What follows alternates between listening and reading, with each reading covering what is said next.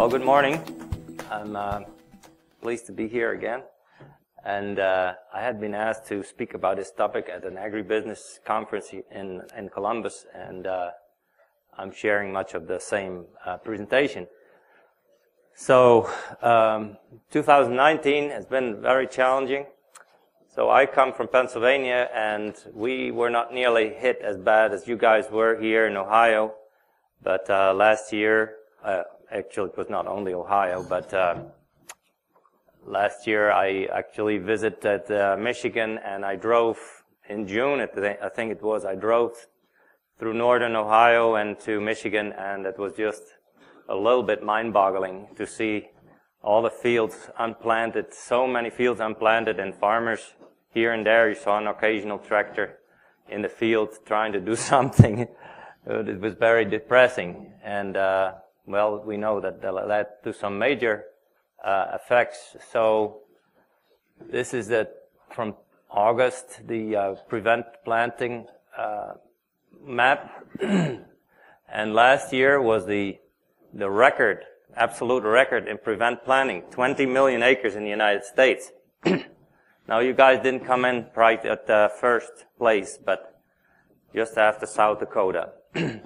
So South Dakota had the winning prize with 3.9 million acres of prevent planting, and in Ohio it was 1.6 million, and Illinois behind. A lot of it was corn and also some soybeans.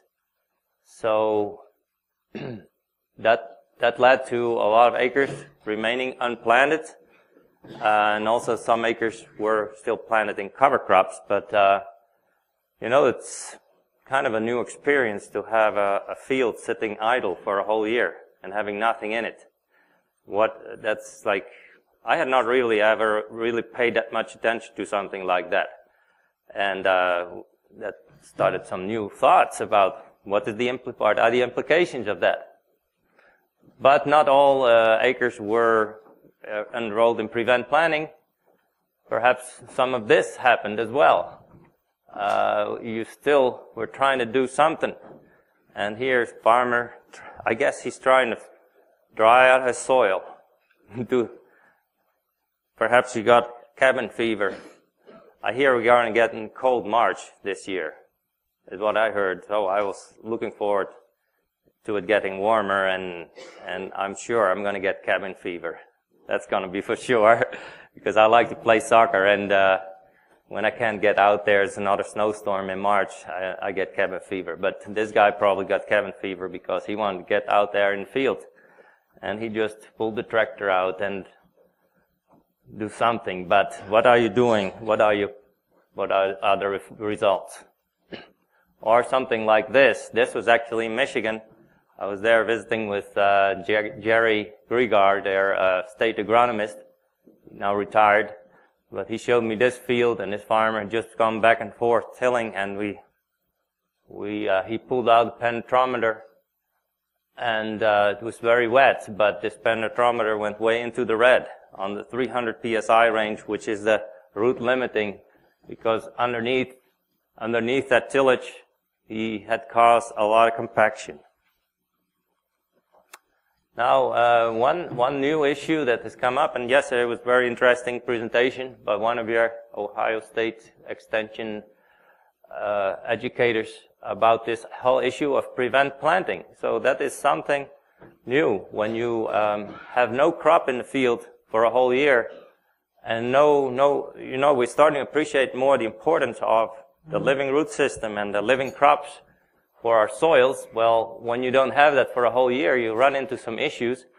Here you see this corn being so low, so small, is because, and this much taller, there was soybeans here the year before, but over there they never got to planting the soybeans, so the corn was like way shorter. That is attributed to the effect of the reduction in mycorrhizae. I think we are now becoming more aware of the importance of mycorrhizae, but here it was showing very significantly the effect. That can also lead to things like this, where you get phosphorus deficiency. Phosphorus, if you don't have high levels of phosphorus, or, you know, phosphorus is an interesting nutrient because I always say the roots have to find it.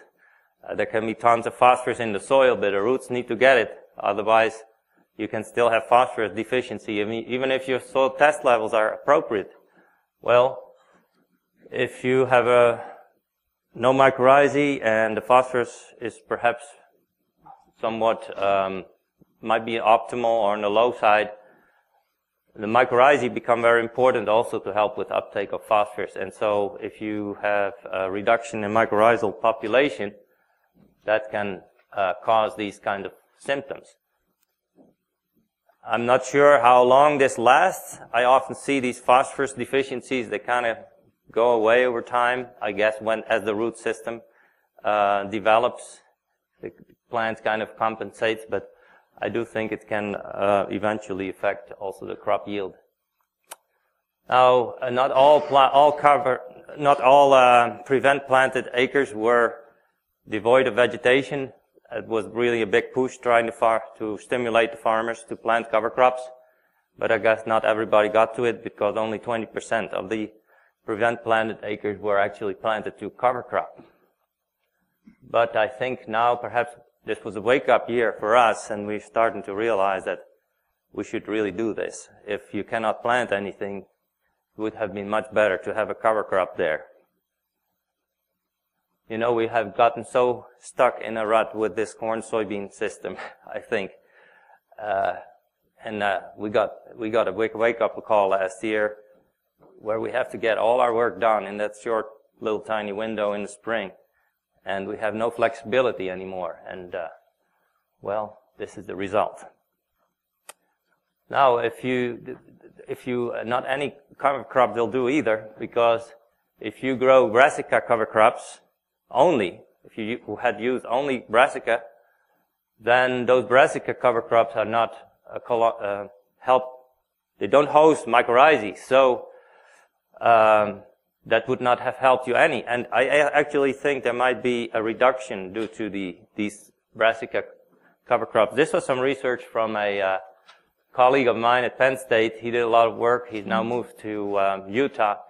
But he did work on the effect of canola in the crop rotation on the mycorrhizal population in the soil. So he had canola followed by a wheat cover crop, canola followed by a fallow, soybeans followed by wheat, and soybeans with fallow.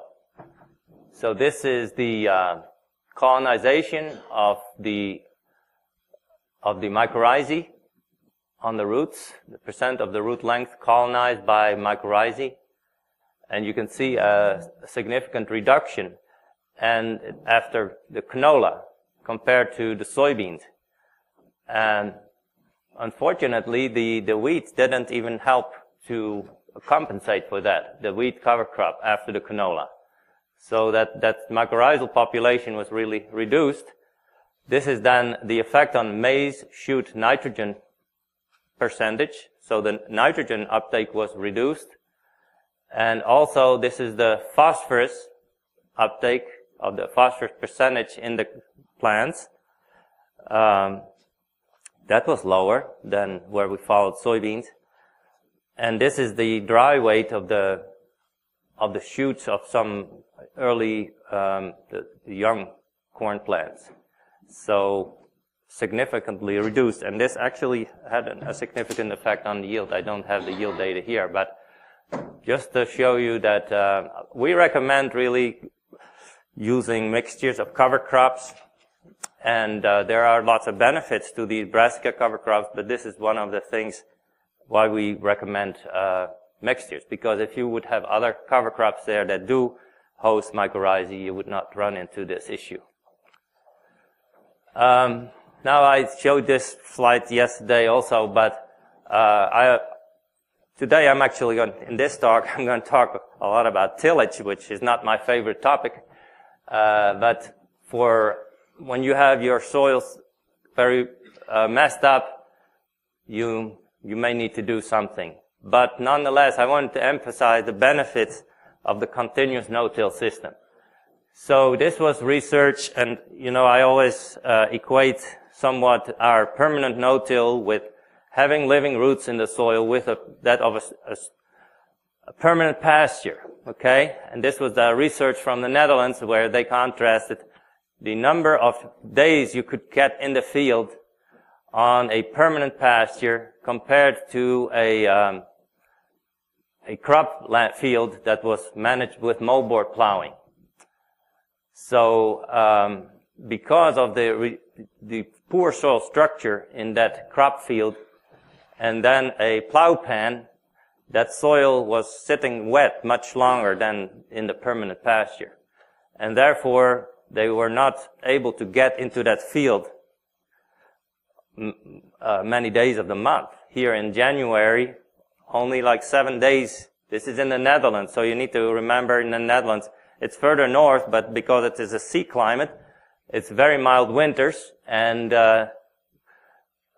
drizzly rain, and and not a lot of frost. So the soil is not frozen, and so the soil just sits there wet, just like what we have right now here in Northwest Ohio.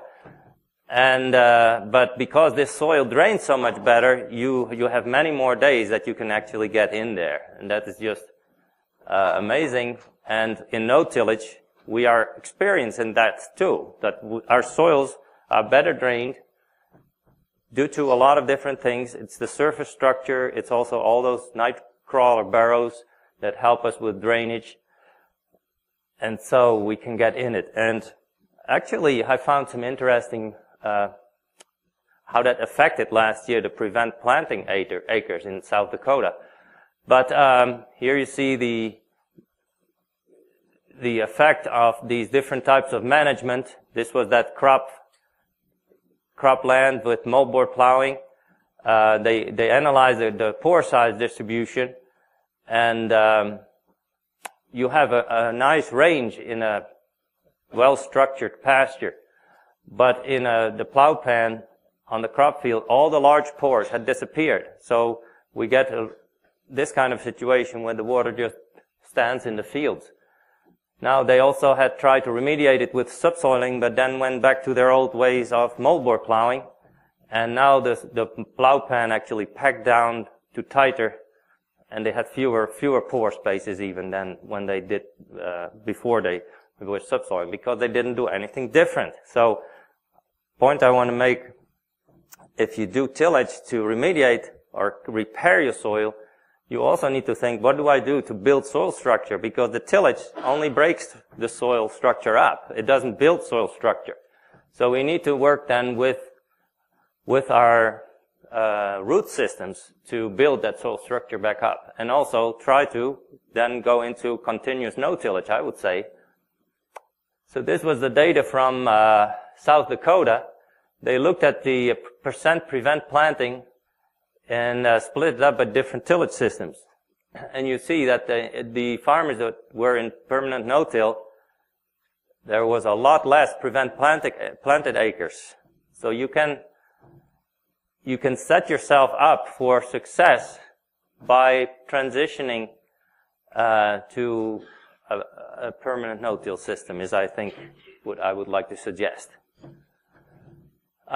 This is also interesting. This is here from Hoytville, research from their compaction trial. Randall shared this with me. In 2002, this trial was converted to no-till. It used to be chisel plow, but then they went to no-till. They compact this with a grain cart with 20-ton axle load, and also another one is 10-ton axle load.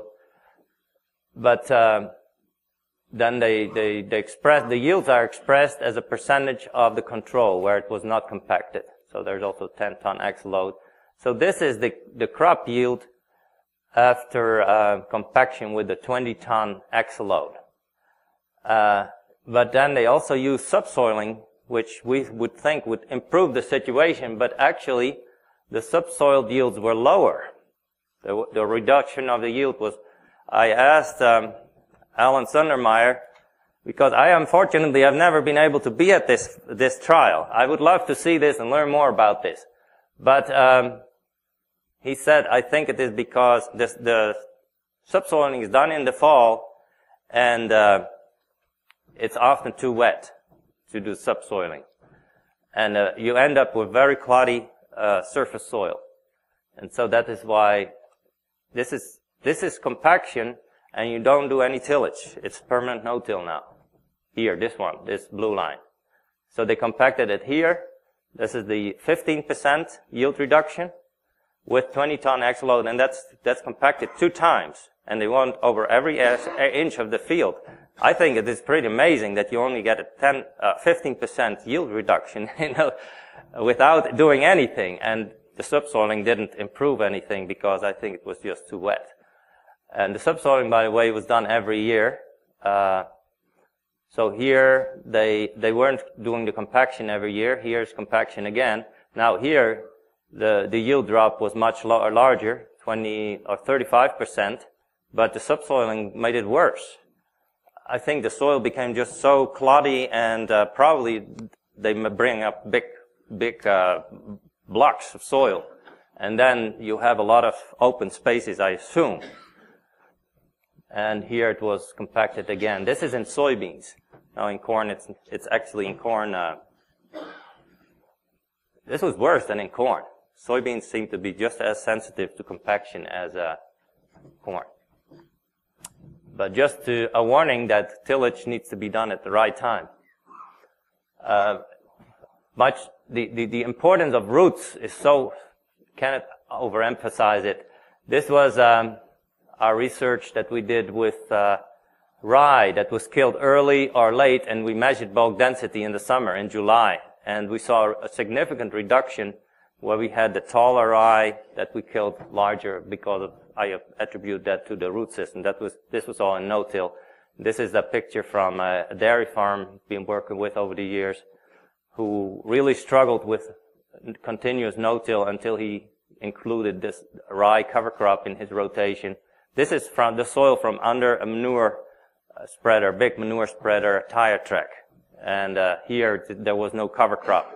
And that is what we're talking about here. The difference is that root system causing that structure to be, first there is that roots act as a geotextile, I like to compare it with. It just offers protection against compaction when you have that whole fibrous root system underneath. But it also helps to remediate compaction because those roots are growing. So even after you went over it with your manure spreader, those roots are also continuing to expand. And of course, they also feed a lot of other soil organisms. So it is a whole system, and it's really one of the things to keep in mind. Here's some different examples. This is hairy vetch in the summer, hairy vetch in no-till.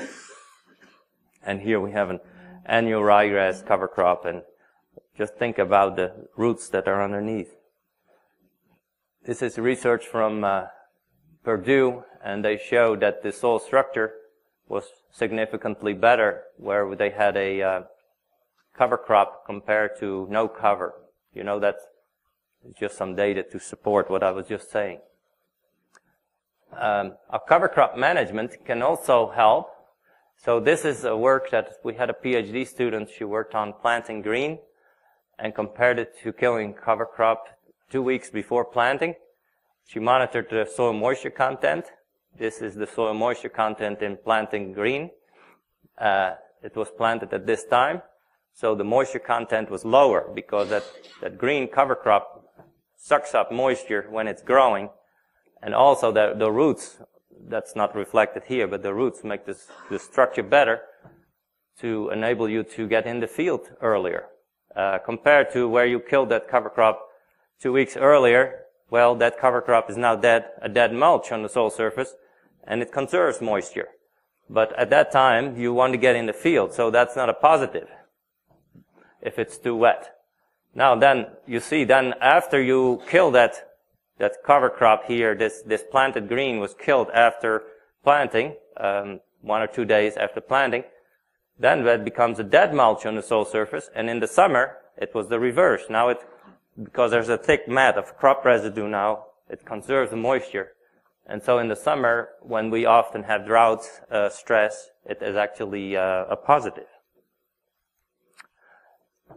Cover crops can also be used to repair compaction. And there's a lot of words here on this slide, but this was a trial from Maryland where they looked at different types of cover crops and how the type of cover crop affects the ability of growing in a compacted soil. So they compacted the soil with a, I think it was 13 ton in a high compaction, 13 ton axle load and 14 tons. So they first subsoiled the field, then they compacted it, and they created 3 levels of compaction that way: high, medium, and no compaction. And then they grew 3 different types of cover crops. One was radishes, one was rape, and one was rye.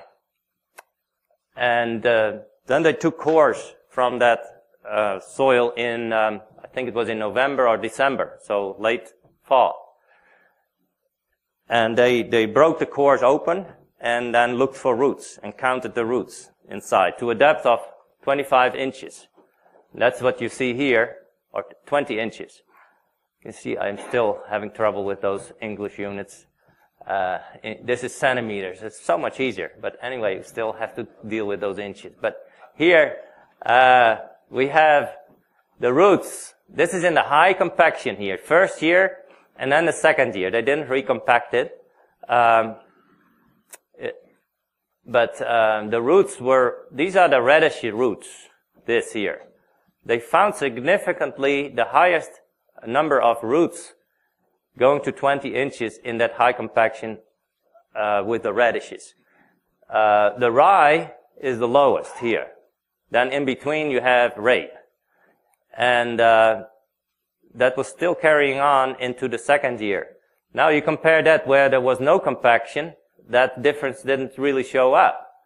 The rye, so this is the radish now. Now the radishes, they seem to have fewer roots near the soil surface, and fewer fine roots. That fibrous root system of the rye, let's see that I say that correctly, yes. So these triangles is rye, so we have more fibrous roots near the soil surface with rye, but then in the subsoil there was no difference really between the radishes or rapes or any of them, basically the same. But in the compacted soil, they found more of those reddish roots. So it seems the authors were reminiscing about what causes this difference. Of course, now this was planted on a timely manner, so I think it was late August. So that's important. And you know how aggressive the radishes grow in the fall. Very aggressively grown. So that root system also develops very aggressively. But that taproot, and that taproot is thick only to perhaps 12 inches or so. After that, it becomes much thinner, but it's still a taproot. They attribute that to less friction of taproots with the soil because it's thicker, and then also less buckling. So I think this study I found interesting because it helps us with thinking about how we use different types of cover crops to alleviate something like soil compaction. So not something for this spring, but perhaps something to think about for the fall.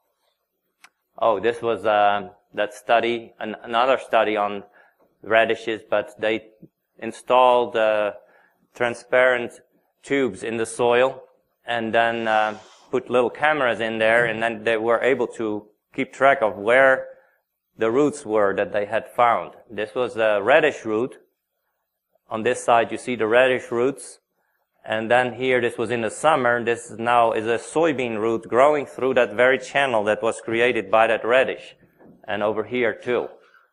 Just actually this was canola, sorry, but you get the message, isn't it? So another point here is this is in the fall when the soil is more moist, and this is in the summer when the soil is dry.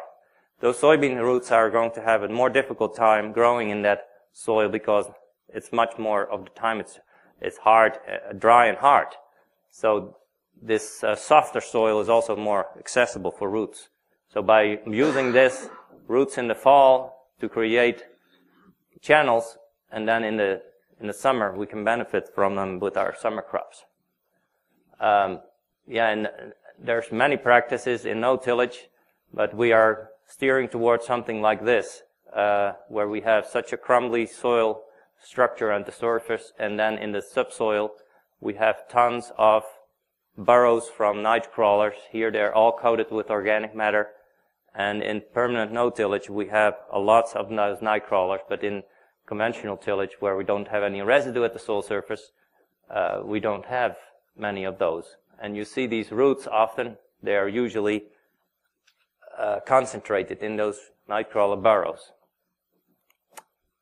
Here is an example of what you see at the soil surface. I always love to look for night crawlers. And if you have a soybean field from last year, go out there and see all the little mounds that they have collected above their burrow.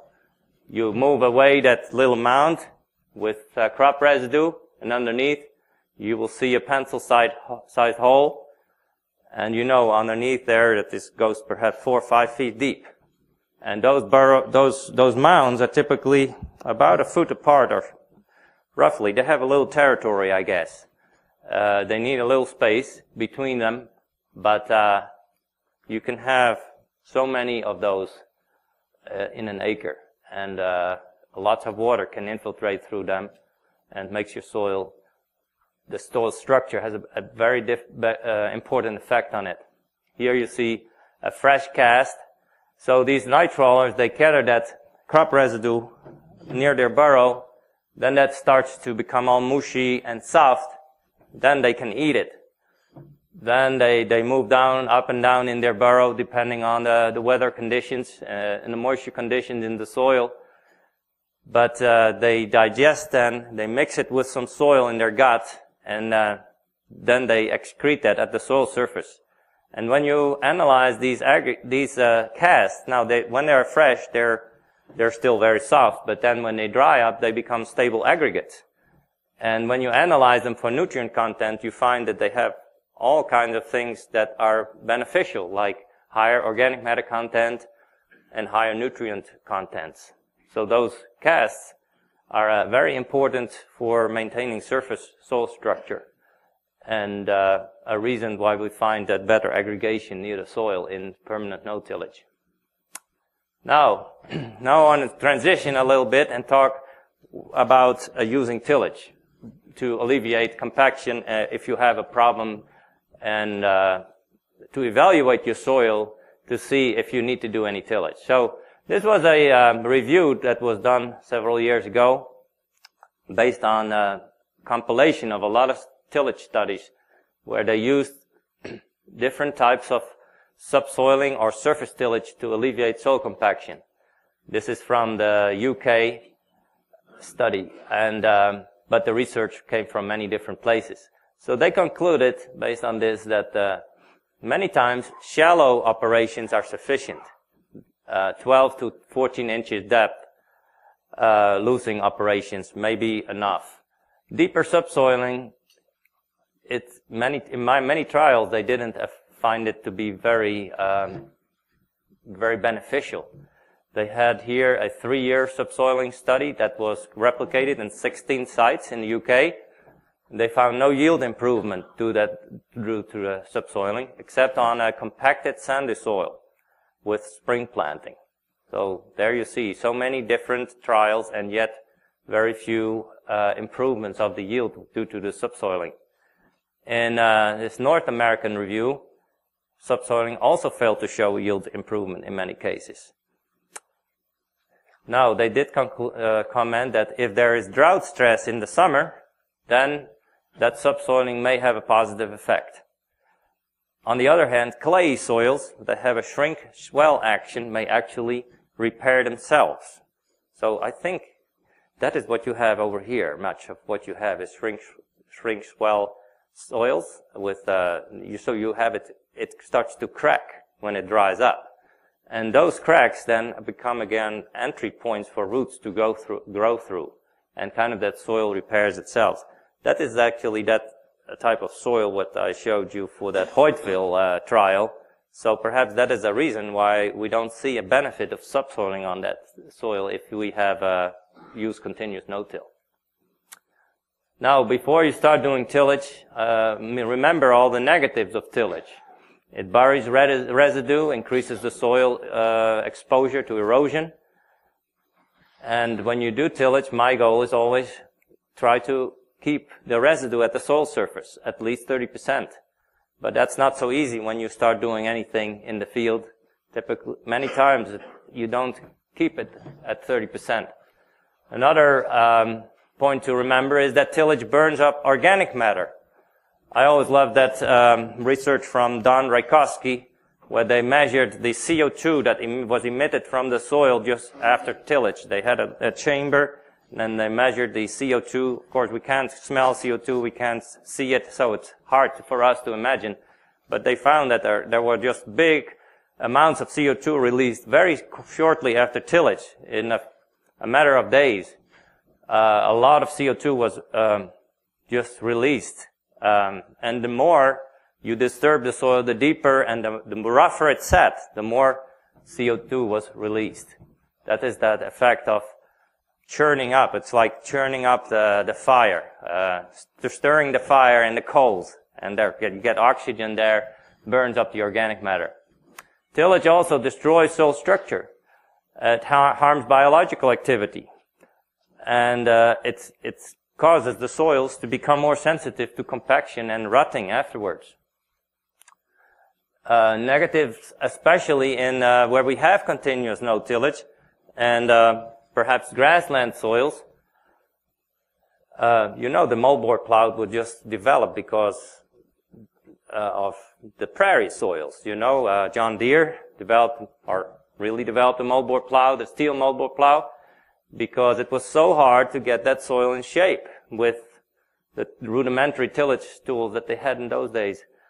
Well, the moldboard is effective in addressing some of these things, but still there's a risk of clod problems, the soil support and pugging, they call it when you have animals, the pugging of the feet of the animals. Here we have this was a long-term no-till soil, and we subsoiled it, and we sank in terribly when we did our compaction treatments, while on the permanent no-tillage, we made small indentations, not even an inch deep. But this is just showing you the effect that tillage has on soil support and recompaction. And then you do damage to all those natural root and earthworm channels. And also, of course, if you do it when you have a living cover crop there, that cover crop or sod will be damaged. But nonetheless, what do you do when you have a situation like this? I ran into this. I was in Delaware. This field had been harvested for silage, and this fellow had been in there, and this whole field looked like that. Now, what do you do? Total destruction. This is a custom harvester, and that's sometimes what we end up with. What do you do now? You cannot go in there and do no tillage. That's no way. So I say you need to level the field. I've run into a lot of problems with my fields not being even in no-till. I have a trial at our research farm. That's actually, I'm trying to do no-till vegetables. But this field was in beds in the past. And I guess I didn't really appreciate those beds so much, so we kind of just went in there and started doing no-tillage. Well, there was little tiny waves, little bumps in the field, and I'm finding after years I'm still sometimes having problems with drilling my cover crops. When you have to shallowly seed the crops with the drill, then even if there's a little bump there, the seeds get planted perhaps an inch deep or an inch and a half, and then next to it they get dropped on the soil surface. So then I get uneven stands of my cover crops. So I find it, when you think about this, make sure you level it properly so your drill can work. The planters are much more forgiving, so you don't have to worry that much about it. Actually, it might be a consideration. I know some farmers, they first plant corn for a few years because with the planter they can deal with roughness better than with, in our environment, a lot of our farmers, they use drill to plant soybeans. So they don't, perhaps it might be one consideration to think about. You don't need as much evenness for the planter. Another point that I would like to make is, here, the water is standing in those ruts. So apparently that has been compacted quite severely. You need to reopen those macropores somehow. I think it is beneficial. I don't think it would be enough to just smoothen this all out. I don't know, but over time it would heal, but it might take a while.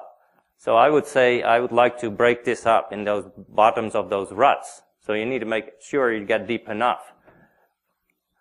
I'm saying a lot of things here based on my experience. Perhaps not so much. It's more an art than a science, I have to say. It's not really and you guys may have a lot of criticism of what I say, and that's fine. Just offering a few thoughts for consideration, and you take it home and do with it what you want. Yes, the other point is try to do minimal loosening and aggregate rearrangement. That was one other thing that those guys from the UK came up with.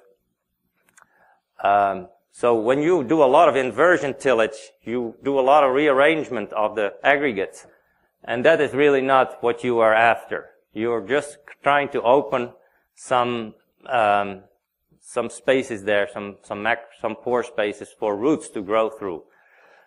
In the bottom of the ruts. And then try to limit the tillage depth. So you don't need to go really much lower than just breaking this up. Much deeper than that, you don't really need to go. And then try to conserve crop residue. And there are a lot of things you can do actually with your tillage to avoid just having that soil become completely bare. So if you have a field with that rutting up field, what do you do? These are just some suggestions again based on my experiences. Is the rutting limited to a few areas of the field? For example, 10 to 20%. Well then, localized remediation may be enough. Like over here, these are the headlands only basically, and you only have to do something here. I think it's not worthwhile to do that in the whole field. How deep are the ruts? Perhaps they're only small ruts, or not even really ruts, but just indentations, only 1 inch deep perhaps. No further action may be needed, dependent on your planting equipment, I guess. Perhaps leveling of the field is enough. Then, if that is enough, and you don't see severe compaction in the bottom of the ruts, you can just use a shallow type of tillage equipment, like a field cultivator, or a shallow disking if you don't have that. I like the field cultivator better because it brings crop residue to the soil surface and keeps it on top, while disc kind of incorporates it more. But you might not have a field cultivator, so shallow disking might also be enough. On the other hand, if there is a lot of compaction in the deep depth of the ruts, you may need to bust up the soil there, and you may need to do some deep tillage. Then you need to follow that, of course, by a leveling operation. Here are some suggestions about how to determine how deep to till. I used a penetrometer here, and we analyzed penetration resistance. This was no tillage, and this was from our compaction trial.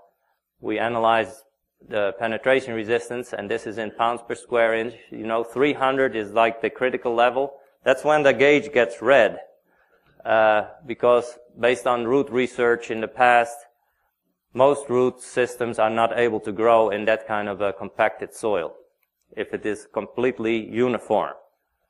So you see here in our compacted no-till, we had a zone there where it seemed to be very high, and then it came back down.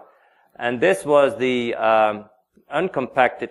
this is the uncompacted control. This is also no tillage, but not compacted. So you see a big difference here in terms of the penetration resistance, but it is to about this depth. So this is about 12 inches deep. Below that, there is not really a big difference.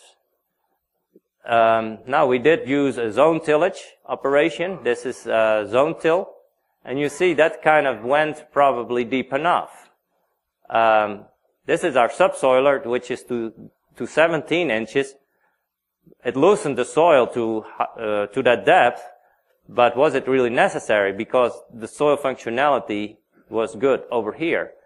In the process, we made this soil very soft and weak, and so that is where we got that truck stuck, because our soil support was reduced. So really, I don't think we should have used that very deep tillage. We could just have gone to 12 inches. Now, our zone tillage actually was a zone tillage cart, which that's not the most effective with just those coulters. So it would have been better to use something more, a bit more solid. Types of tillage is also something to think about, the types of subsoilers. So research has shown that when you use these kinds of shanks, or parabolic shanks, there's no coulter. If you have residue there, it starts to drag corn stalks, for example, can start to drag corn stalks, although these are spaced quite widely, so perhaps not a problem. But what you get is you roll the soil over. And so when you go through this, especially if the soil is compacted, you get a lot of clods at the soil surface, and then you have to do all kinds of secondary tillage to bust the clods up. So these straight shank subsoilers, they do much more just fracturing below the soil surface, and they don't disturb the soil surface. And also they have coulters here to cut through residue, so you keep the residue in place. And these have only straight or narrow points. There's two different schools there that I've come to recognize. Some subsoilers are made with a straight, a narrow point and a narrow shank. All of these have narrow shanks. But here the idea is to just open a slot that then is accessible for roots to grow through. They don't really mean to do a lot of fracturing beyond that. This one here, it has a winged tip. And when you run behind that, you see the soil comes just up like a wave behind, even between those shanks, you see a wave that the soil is lifted, and that it fractures the soil even between the shanks. So it causes much more below ground fracturing. And really the aim is to fracture the whole subsoil. Now here they have these wheels, called berm tuckers. And these are important too, because they keep the soil from blowing out behind the shank. If you get a lot of blowout, again, your soil sits all rough, and you have to do secondary tillage to smoothen the field. Here also they have coulters up front. So you have coulters to cut residue, and then you have these that cause fracturing below the soil surface, and these berm tuckers to have them next to the shank is beneficial because it reduces the blowout the most. Here are some other setups. Again, a coulter here, a straight shank, narrow point. There they use these coulters to create a seed bed, basically, because here they do have the blowout, so you get clods there, a lot of cloddiness, and then these attachments are meant to break up those clods, and here there's a little roller there that breaks up those clods to make a seed bed. Supposed to be a one-pass operation that you can just plant afterwards. Here's another example, and you see here the blowout. These clods here. Similar setup with this kind of a roller.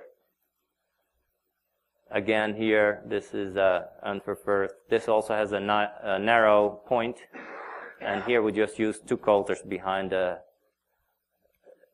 shank. Can still be a little bit rough here after just going through there, and especially if the soil is compacted, we can have some cloudiness there. This is I guess a farmer made this. He sent me this. This I think is a John Deere, but doesn't matter the brands. But he put these rollers on there. But I would have preferred them to be next to the shank if that had been possible. But it's to press the soil back in place and to be able to plant right through that. So that's subsoilers. Now I wanted to say a little bit about if you only have to do some surface rearrangement and to smoothen the field, I really like to use a field cultivator for that. They, of course, they are very long because to facilitate crop residue flow through the machine. They spaced, these little cultivator sweeps are spaced in such a way that you get good flow of residue through the machine. And then we have tines, spring tines on the back to, they don't get clogged up with the residue, and they create the seed bed. Here we have a close-up of the sweeps, and you see how they are arranged so that we have flow of residue through that machine. And here we have the spring tine behind it to create our seed bed. So here's another type, but here we have the sweeps on the cultivator, tine harrow behind it, and also we have a rolling basket too. But you see how much the residue has been reduced already with only this operation. Rolling basket helps to break up the clods. So that was deep tillage versus surface tillage, some considerations. I like these field cultivators because they bring the residue to the surface and we get better residue cover than if we use, say, a disc. So then what's next? I think the tillage should not be our end point, but the tillage is just a way of us to open the soil back up and to condition it so that we can get our, I would like to suggest start no tillage. So first of all, C, mulch cover. Remember the cover to preserve it. S, soil structure. Build soil structure using close-spaced crops, cover crops, small grain hay. Think about your crop rotation. How are you going to plant cover crops in your crop rotation? It's not easy if you only grow corn and soybeans, but there are a few things that you can do. Think about how you can do that. Traffic. We need to manage our traffic. You know, I showed you with continuous no-tillage how our soil is more, better supports the weight and is more trafficable, and we can get on it more. So it's a long-term thing that you have to build over time, but it is really a big benefit. And then manage that traffic to avoid compacting it. Some of our farmers, they sometimes teach me a lesson. The other day I had a big wake-up call. This last year, I did some research on one of our board members from the Pennsylvania No-Till Alliance. We're trying to work on integration of grazing cover crops into his no-till system. He's been long-term no-till, and we are evaluating soil health. So we're doing infiltration tests. And so we have rings, and then we have to bring water to the rings to do the infiltration tests. And his infiltration rate, it was so mind-boggling. So we also did rainfall simulation studies on his farm. We had USDA help us with that. We put down 3 inches of rain in an hour, and we didn't get any runoff from any of his fields. So 3 inches in an hour is a lot of water. And when we did the ring infiltration, we're still working on it, but it's like, I don't know, 10 inches per hour or something like that. It's crazy. Well, we had to bring the water to the rings. So I had my truck with me, and I got lazy. So I just drove the truck into the field and to bring the water to the rings this winter. He said, yeah, I would like to say something, a comment. I don't like you to take your truck into my field. Because I saw the tracks. He wasn't there when I did it. But I said to my student, when I did it, I said to her, I'm wondering if he's going to see this, because, and you know how these guys are so careful about the management of the soil that it's not for nothing that they have these high infiltration rates. They are very particular about the management of the soil. They're not messing around with doing things when they're not supposed to do it. So manage the traffic. Otherwise we go in a vicious spiral of tillage again. After you do the repair, you have to remember your soil is more sensitive to compaction for a while, and that is several years before that goes away. And then the B, biology. Restore the soil structure, encouraging soil biology, using permanent no-tillage, cover crops, think about crop rotation, deep-rooted crops, organic matter additions. I know I throw some bombs out here with we're so fixated on corn and soybeans, but we need to start thinking about some other ways of doing perhaps crop production and including some other types of crops. We are very blessed because in Pennsylvania we still have a significant dairy industry, and therefore we have a lot of more options for our crops with forage crops and alfalfa and hay. So that is a big benefit. I recognize that. Now you have some dairy here too, so that is a big benefit of having a dairy. All right. So in summary, remedial strategies for this year. Fix your fields with appropriate tillage, only if needed. So diagnose it, and design a plan for going forward. This might be a good time to consider transitioning to no-till, to permanent no-tillage. We talked about the prevent planted acres, and if there has not been a cover crop planted, we could run into some issues with that shortage of mycorrhizae. That could mean that our phosphorus might be deficient, and perhaps we have to address it. So I would keep an eye on that. If there are fields that are testing low for phosphorus, you might have a more severe that fallow syndrome showing up. And are you guys going to do some monitoring here, Harold, or Stephanie had that. Stephanie? I think some of the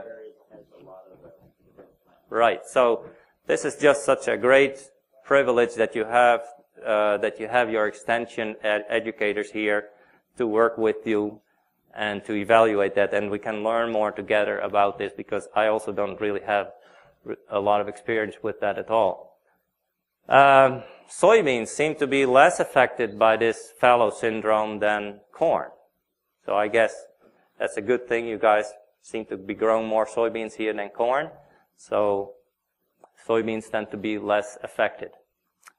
Now, another issue is perhaps you can look at growing some shorter day varieties and hybrids to be able to plant cover crops. Well, one benefit is you can harvest them earlier, and perhaps you don't have to dry down as much, save some drying costs. But the other thing is you can think about planting a cover crop there. Our retired agronomist, Greg Ruff, he did quite a bit of work on evaluating hybrids, shorter season hybrids versus longer season hybrids, and he found that there are some hybrids around that are producing very well, although they're shorter day hybrids. So you don't need to use the whole season and try to push it to the limit. You can use some shorter days varieties of corn, and he did most of his work with corn. I don't know about soybeans, but I think there are some options there without sacrificing yield. Try growing small grains. I think I saw in the program there's a talk about wheat, and can we grow wheat profitably? So that can open up some new options for cover crops. And then, if you do use brassicas, use them only in cover crop mixes. And that's my last slide. So, do you guys have any questions for me, if I have any time for that?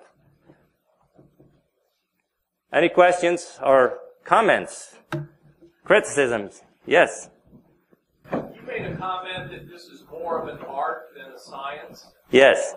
What would it take to move this into the science realm more? What information do we need to be studying, replicating, looking at to make this more of a science? Okay. So the question is, it's more art. I commented more art than science this, and how can we make it more into science? Yes, that's a good question. Well, I did think it's just this dramatic prevent planting issue has come up as somewhat of a surprise. So I think right now we're gaining a lot of knowledge because, for example, now we're going to evaluate this fallow syndrome. So we're going to take some data, and that is going to be available.